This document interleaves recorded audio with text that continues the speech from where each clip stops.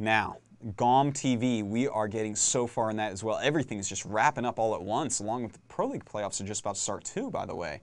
And wow, that's pretty exciting. For GOM, we have Iris against, for some reason I'm getting a brain fart here and I can't think of it, but the other side, let's talk about that first. We have July Zerg against Flash. Poor July Zerg. Oh my god. I wish that he would get top 3. I'd love for him to go to BlizzCon, hang out with that guy. He is the most mannerful, nice guy, to foreigners at least, in Korea for the pro gaming scene. Very friendly guy. Right up there with like Songho. And it would be great to see him beat Flash, but it's Flash and it's July Zerg, so I'm pretty sure July Zerg's going to take 4th place here. Now, the other side, it was Effort against Iris. And you know, 2 CJ players, which is pretty interesting because Savior's a champion last year, so he's already going to BlizzCon. And then we have Iris versus Effort, and realistically speaking, with July Zerg on the other side, we could definitely see both those guys going through. So that's 3 CJ members, and they're also inviting 4 foreigners, one of which has to be Hydra, or they're insane. So that's going to be probably 4 CJ players at BlizzCon. So everyone make sure that you get out your CJ shirts because I mean, it's going to be CJCon, basically. It's going to be an exciting GOM Finals, an exciting top 8 for both Star Leagues. And in the meantime, we get to watch the Pro League playoffs, which is going to be awesome because, you know, the teams aren't playing just once. It's going to be a best of 7, then another best of 7. And then if one team won each of them, there's going to be like this super duper ace match where it all comes down to one game. That is awesome. That is going to be so exciting. I cannot wait to see the unlucky souls, or maybe lucky souls, I guess half the time lucky, who get put into that match. Probably the most pressure you could ever feel in Korea is playing the final match to decide whether or not your team wins the most important league. Wow, we're going to see some amazing champions go at it there. And of course, this little bracket, this round of 4 bracket, there's Samsung, STX, CJ, OGN. Those 4 teams are basically in a bracket, and they'll play each other. And then the winner of that is going to go up against Hwasong Oz, a.k.a. Jaedong. And the winner of Jaedong and those 4 teams is going to go up against the death machine of SKT1. But it is best of 7, so SKT1 can't quite abuse the ridiculous skill of their 3 best players.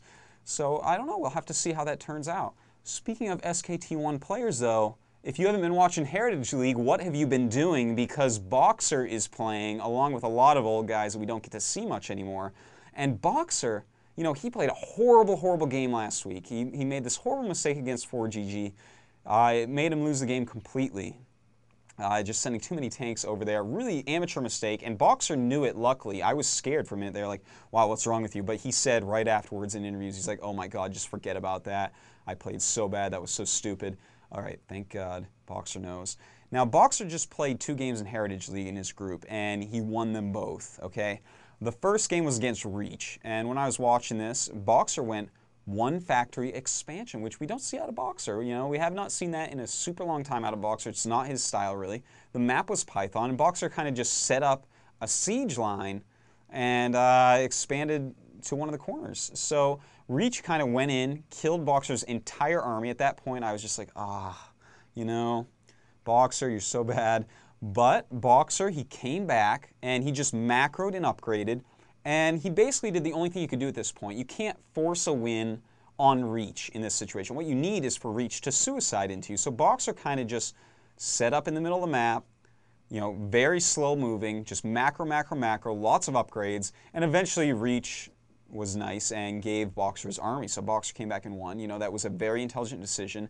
The highest chance that Boxer could have won that game is, in fact, doing that. Exactly. Just sitting there and waiting, hoping that Reach will throw away all of his units. So, you know, Boxer, all right, good, good. Next day, Boxer plays Anytime. Now, I don't know if y'all saw this. It's a pretty long game on Destination, and Anytime definitely in better shape than Reach right now. And Anytime also, you know, he has a lot of wins over Boxer. Before this match, they were 5-2 in Anytime's favor. And Boxer actually played well. A standard game. Again, he went for a fast expansion. He got re-harassed quite a bit. And Boxer just kind of set up a siege line and abused the terrain. So this is kind of an old school play. We don't see as much terrain abuse nowadays as we used to. Well, of course, maps in the old days had much more different terrains like Lost Temple where you can abuse cliffs and gullies and all this stuff all the time. But Boxer really abused the terrain, especially over at 9 o'clock, or rather 3 o'clock, sorry. Over at 3 o'clock, Boxer really abused that area with his siege tanks, made Anytime stop mining quite a bit, and just kind of sat there. Now, Anytime didn't do anything extremely tricky to try to get a win, but he played well. He just kept on thinking he could overpower Boxer because Boxer's not known for his macro. He's known for, in fact, losing 2 macro Protosses.